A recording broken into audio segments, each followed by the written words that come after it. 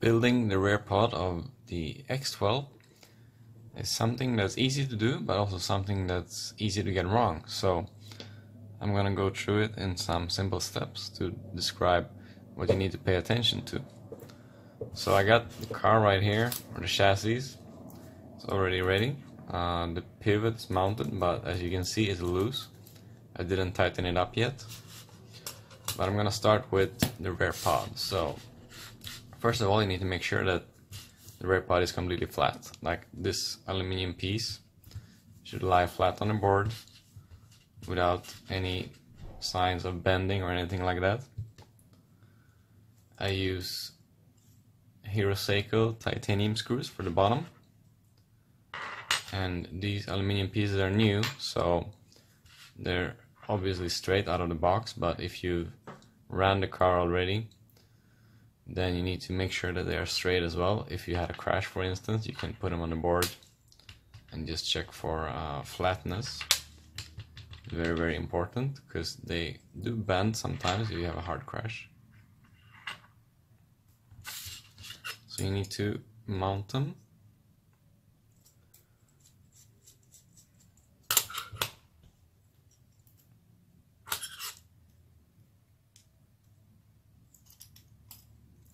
Push them against the aluminum pod when you tighten the screws down to make sure that they're sitting flat.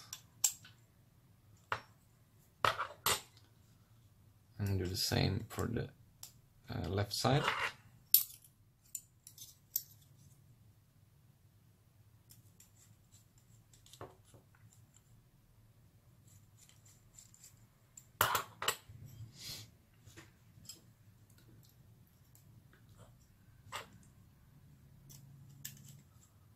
Once that's done, make sure you tighten them down properly. Put it on the board again. Check that it's completely flat. Shouldn't be moving, or it shouldn't have any sign of bending. And you need to keep checking for straightness through the building process of the rear pod. It's done. Then we have the carbon, I call it the X piece for the rear, which keeps the rear pod straight and makes the rear axle spin freely through cornering. To mount this, I use aluminum screws from Seiko. First of all, I'm just gonna put all the screws in there, not tightening them fully at this point, just putting them in.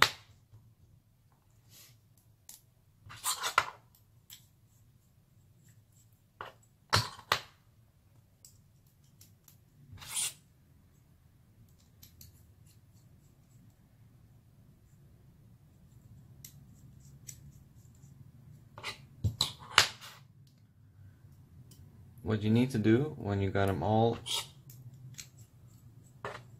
in there is you put it on a flat surface,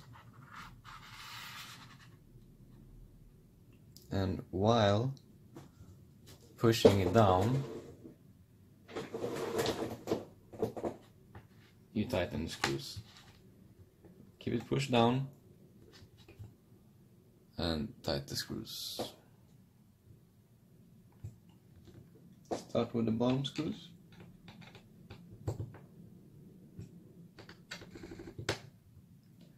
And finally the top. This is to make sure that there's no bending when you tighten the screws down. So there it is, all set. Something which I will admit it's a bit of a weak point on the X12 is the upper screws for this top plate. These two screws have a tendency to come loose, even if you're not in a crash. If you're just driving, after some time they can come loose. So even though you keep tightening them down, it will add some security to use not the aluminum screws that I used for the rear X piece, but use the supplied kit steel screws and just add a tiny bit of medium strength thread lock to tighten these down. That way you'll avoid any surprises during your runs. So just the tip is to make your car more bulletproof. Next bit is putting it together with the chassis. So I already mounted my pivot. My pivot has been just put under. I didn't tighten it up yet. And if you can see that these screws right here, they're tightened down, but they're not over tightened. So you need to make sure you don't over tighten these, because you'll end up binding the center pivot ball. So I always say that it's better to have a little bit too much play than binding. So a little bit of play in all directions is fine. Obviously we'll try to minimize it, but a little bit too much play is always better than binding. So whenever you mount the rear pod, keep that in mind. So we're gonna put this here. What you need for the center pivot is a little bit shorter screw. This is the M3 5.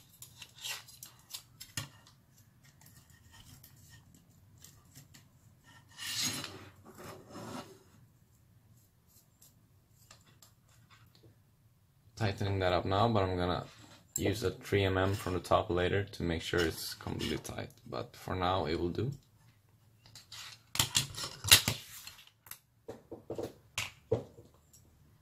And then the side links. Again, I'm using Hero Seiko titanium screws. Tighten the side links down. The X12 has the option to use the side links in an angled position. So most of the time I run these in the inner hole, which means that the inside point is more to the inside than the rear, and this will influence the steering of the car. It will give you more mid-corner steering. Sometimes we also add shims under this screw right here, which will further make this effect work. So actually makes the effect of the angled side link even more evident in the handling. And that is really useful for black carpet in the US.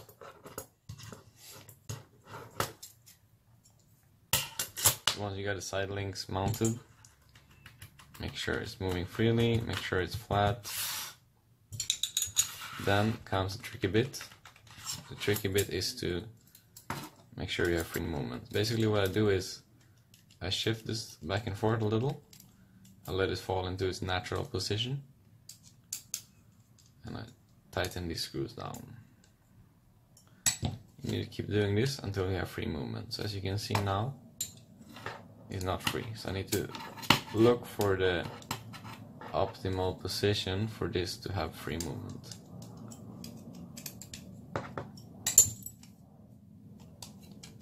So this is why the pivot has slots in it for the nuts to slide, so that you're able to find the correct position.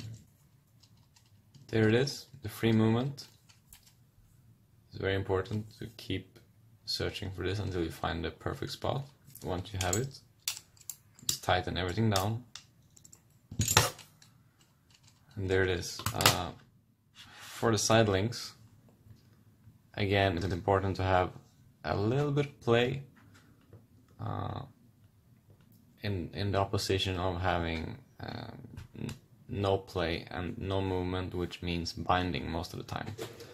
So it's very important to pay attention to these things, and once you do, you'll have a free rear pod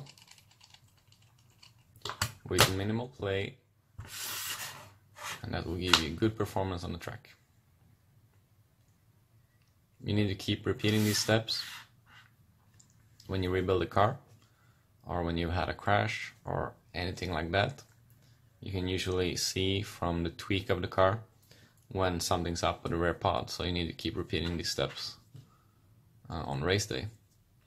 Thank you.